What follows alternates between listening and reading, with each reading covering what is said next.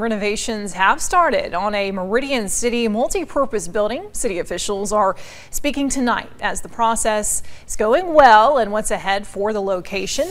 Demolition on the Frank Cochran Center located in Highland Park continues this week. Meridian City Parks and Recreation Director Thomas Adams says the process going well. He says the project will cost roughly around $3.3 million. Adams says he's excited to finally see work begin since the building has been closed since 2019 due to a fire.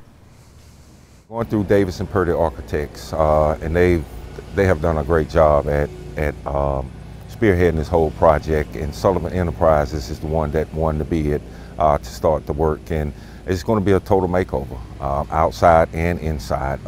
Also, you know, the one thing about it is that our Parks and Recreation offices will be housed here in this building, so we'll come out the old building and, you know, we'll be housed here.